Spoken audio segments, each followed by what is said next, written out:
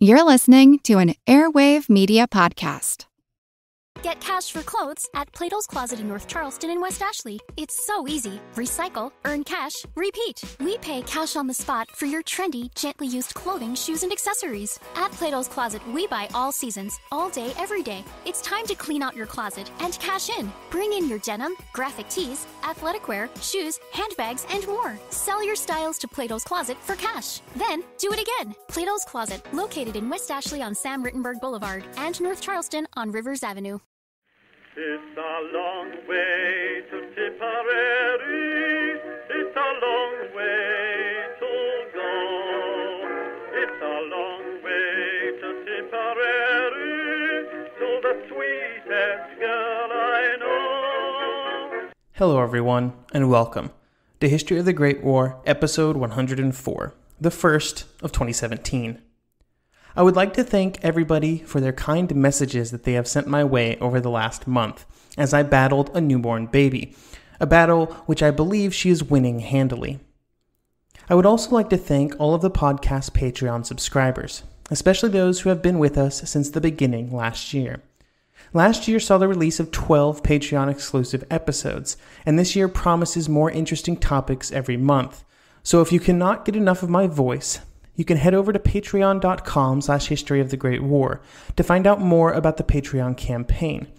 And you can also check out an episode that I just released for everybody on the normal podcast feed on some of the neutral countries of Europe, which was previously only available for Patreon supporters, so you can see what you would be getting.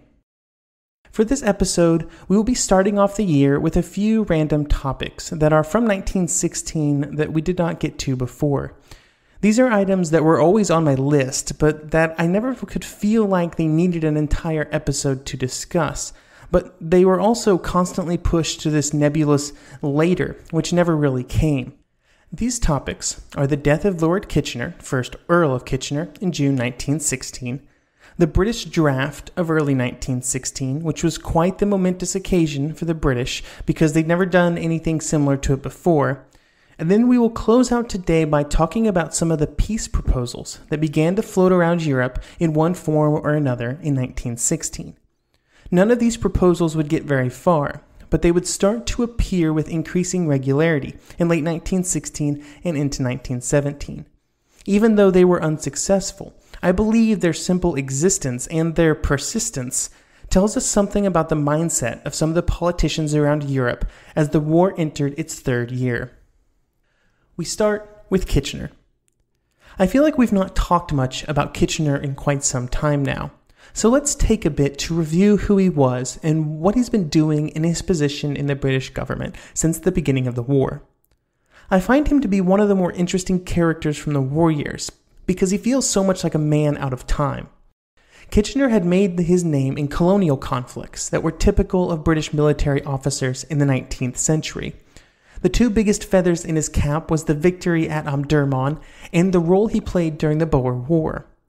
These made him a military hero for the people of Britain, and this was nurtured and intensified by the British press, who were always eager to tell fantastic stories of military men abroad. While these experiences served him well in all of his colonial dealings, they did not provide the same level of benefit for the large continental conflict that he found himself controlling in 1914.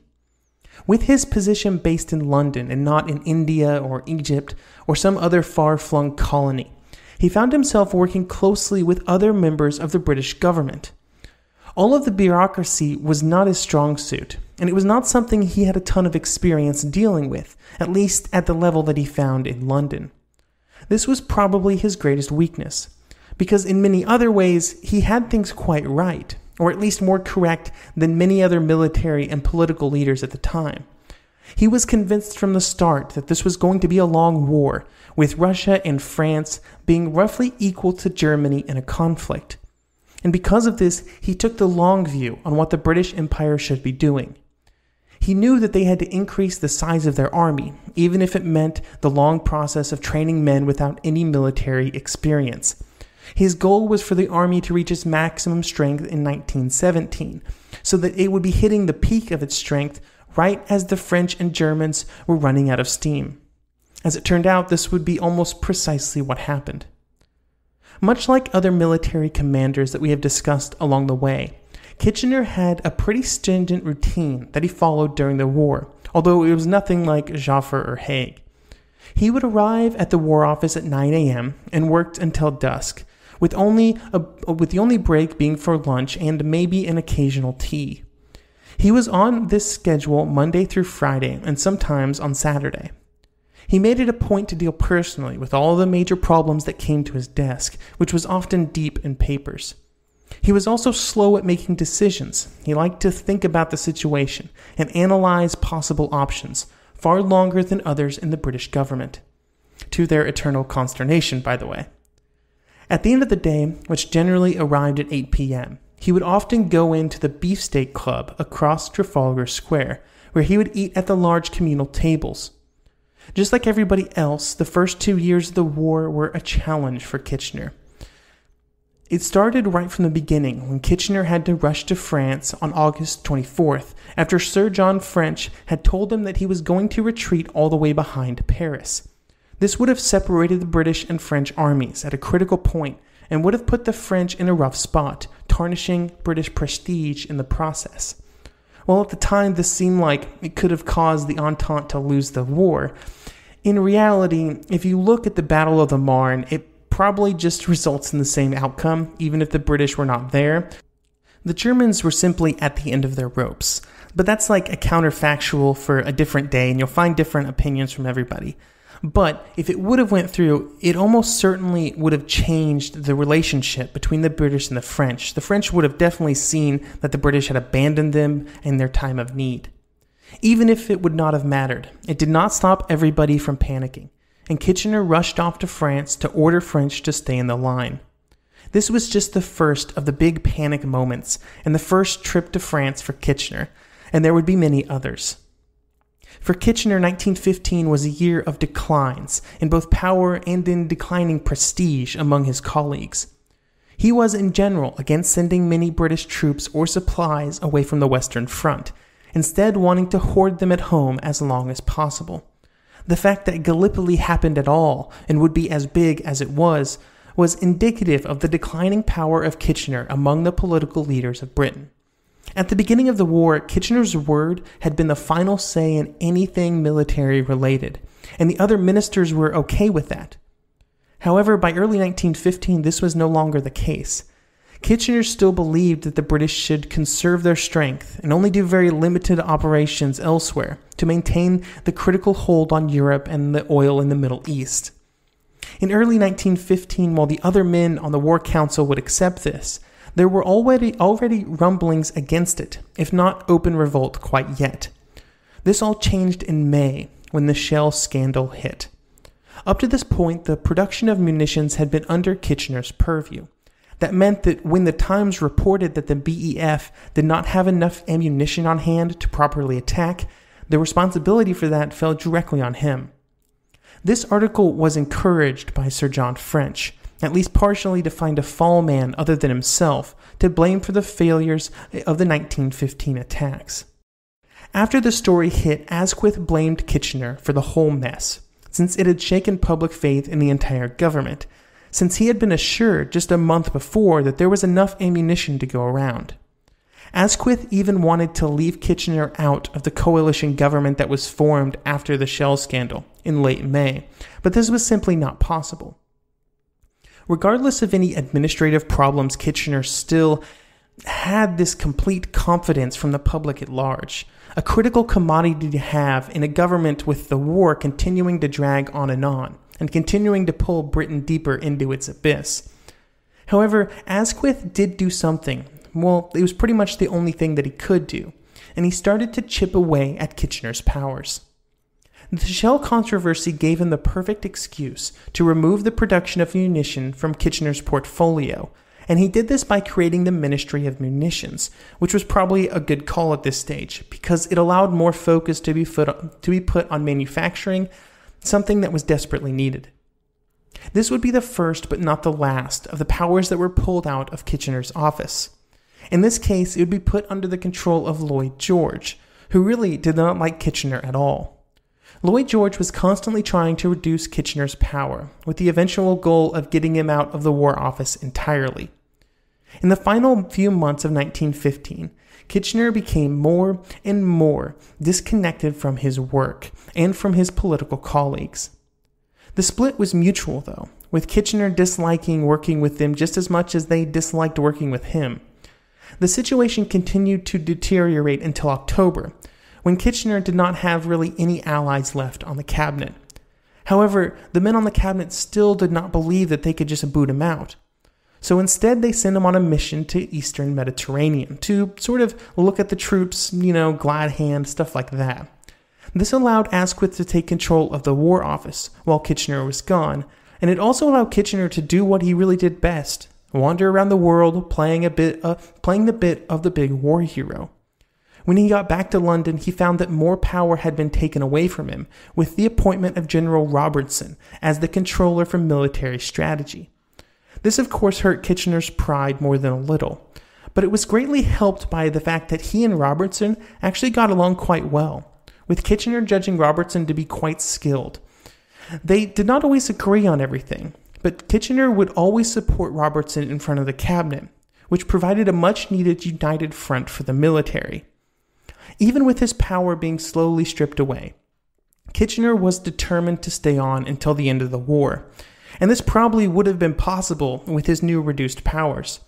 In early 1916, he was going to go to Russia to discuss that country's war effort and the munitions and financial support that it needed from Britain.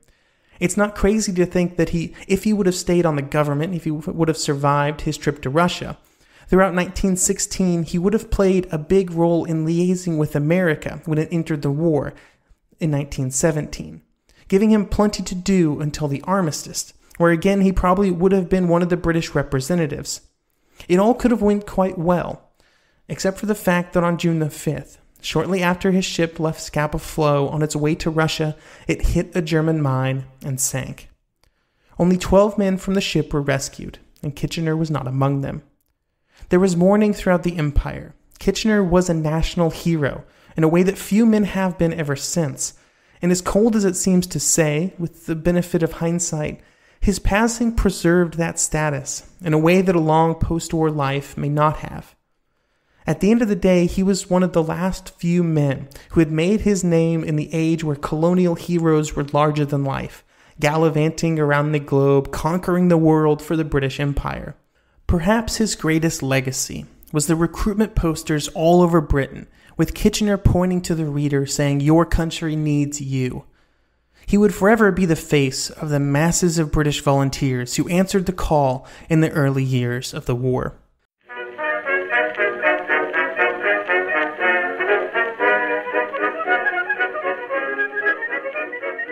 The one truth about human history is that change is inevitable. But the one thing that has never changed is that humans need food to survive.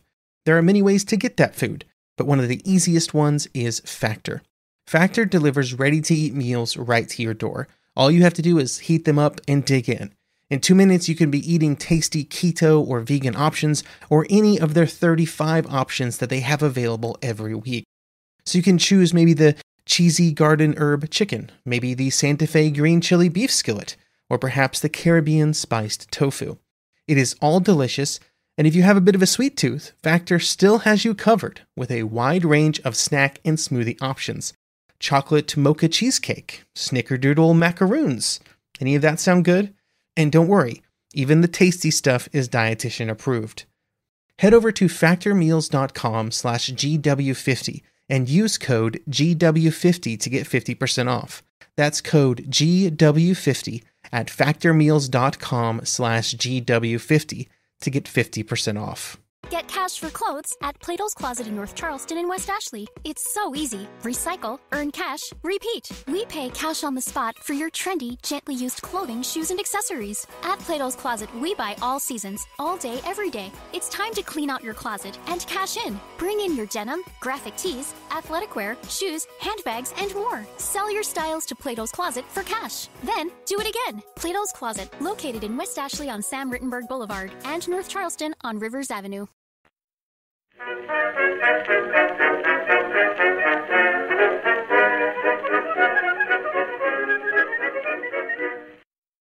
Of all of the belligerent nations, Britain was the only one that did not have a conscription system implemented at the beginning of the war. This went part and parcel with their professional army, which held them in good stead in the small colonial wars that they were used to participating in. However, when it became clear that they needed more men, they had one choice: to ask for volunteers. This was initially very successful, and when they called for 100,000 men, they got a number that vastly exceeded that. Many of these volunteers were fueled by patriotism and a concern that if they waited too long, they would miss the adventure. They would go through a year of training, give or take, and would end up on the battlefield of the Somme or somewhere else in 1916. While there were a good number of volunteers, hundreds of thousands of them, numbers of new volunteers rapidly began to decline. This presented the British government with a problem. The British had no history of any kind of compulsory military service, but as the summer of 1915 came to a close, it was a specter that hovered over the head of the entire government and nation, as something that might have to be done, even if the people did not want it. Before a draft was initiated, though, there was one final attempt to get enough volunteers, and this was suggested by Edward Stanley, the 17th Earl of Derby, and the idea would get his name on it, the Derby Scheme, and the men who would result from it in the army would be called the Derby Men. Lots of derbies going around. This was generally overly confusing, the scheme that is, and basically it was to try and figure out how many men would volunteer if they were directly asked. In the summer of 1915, each man of military age in Britain had been given an identification card. These were pink cards created by the National Registration Act. The essence of the Derby Scheme was to have a government representative go around to every single man registered under this act and ask them to their face whether or not they would volunteer. They had to answer themselves. Nobody else could answer for them. There were all kinds of caveats to what that volunteering would entail, like a guarantee that there would be 2-week notice before they would be called up, and the fact that single men would come before married men, and these were just a few. There's a whole list of them. If the men said yes, they had to report to the recruiting office within 48 hours to report that they were ready to volunteer. However, they were often escorted there directly. And once they were there, they would say, "I was ready to volunteer," and that they would be ready to be called up should their country need them. Men could just say no to this scheme, and many did. About 38% of single and 54% of married men did just that. If they did not decline, or they were part of the nationally recognized war industry, or if they were deemed medically unfit, then they were given an armband to designate that they were willing to fight, even if they couldn't for one reason or another. As I'm sure you can imagine, this created a huge amount of social pressure, as everybody who said no would be easily identifiable, and this was not at all by accident. Overall, though, the Derby Scheme, while drumming up some volunteers, which would come to be called the Derby Men, was not a long-term solution to British manpower issues. And much like with the volunteers, all that it produced was a short-term spike in enlistments, which did not stand the test of time. All of these manpower problems came to a head in late January 1916, and the government was forced to pass the Military Service Bill, which specified that men aged 18 to 41 who were singled or widowed without children could be called up at any time. There were several groups that were not initially liable to be called up in the initial stages, like married men with children, widowed men with children, or those in wartime industries. However, over time, these exemptions would slowly be whittled away, with the first to go being married men later on in 1916. This new act caused some resentment among the populace, with a big sticking point being that there was not universal male suffrage at this point, and there wouldn't be until 1918, and those without the right to vote were none too happy that they were being called to serve. This and other reasons resulted in a no-show rate as high as 30% for men who were called up under the Military Service Bill in 1916. Those who were called up had the option of appealing to a military service tribunal, and these were heavily used, with about 750,000 men choosing to appeal. Most of these men were given some form of exemption by the tribunals, whether it be a temporary or a conditional time period built around some situation at work or home, which is usually what they claimed as the reason they couldn't go. It varied tremendously. These tribunals also heard cases for conscientious objectors, although this was a huge minority of the cases that were heard during the war. In terms of the exact number of men brought into the army via conscription, the numbers seem a bit fuzzy, at least from the sources that I have, with the problem being that men volunteering after 1916, or attesting under the Derby scheme, all got counted in the total number of new soldiers, along with the conscripts, which was around 1.5 million. So the actual number of conscripts in the British Army was probably reasonably close to the upper range of that number. Overall, it represented a big step for the British society and something that they would have to come back to in 1940.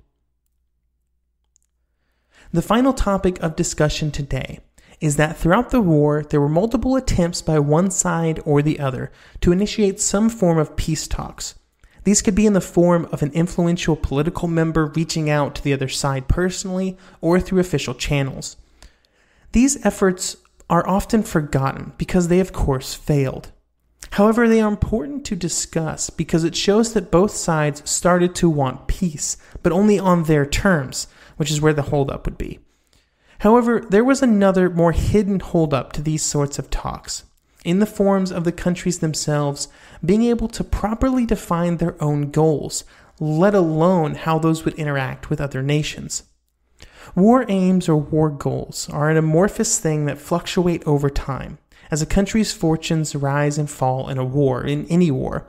And because of this, they are constantly discussed and reevaluated in those countries and between the various political entities and by individuals in those groups as well. These discussions could cause a good amount of internal friction, as each group jockeyed with the other for priority on the list. I do not think it's necessarily important to run down the views of each of these groups and each of these countries, especially at this stage of the war when the results did not really map to what actually happened at the end. But let's just jump into one group and talk about them in some level of detail. And for the purposes of this episode, I've chosen the German Navy, which I've chosen because I'm hoping nobody out there is a real expert on the war aims of the German Navy, so hopefully this will be enlightening. This group and its leadership had certain goals that they wanted to accomplish throughout the war.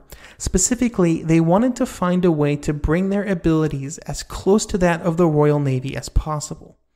Because of this, they had a full list of demands to try and accomplish this goal, with the first item being the retaining of the Belgian ports that they currently had under their command, places like Bruges, Ostend, Zeebrugge. All of these were in German hands during the war, and the German Navy saw it as a way to gain far better access to the North Sea.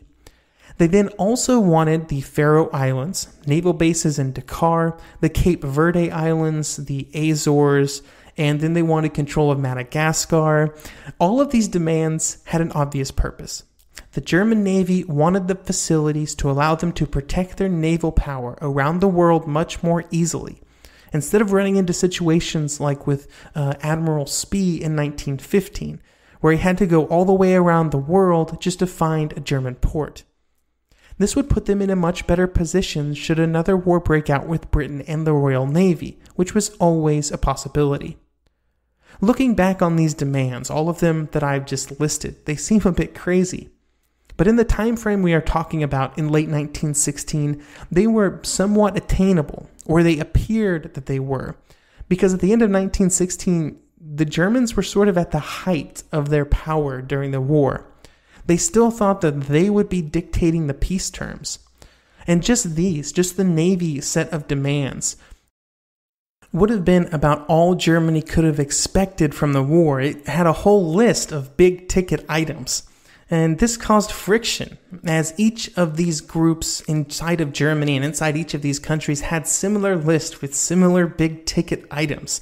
and this caused friction as each of them wanted their list to take priority for their own reasons. The German army had a similar list with different things on it.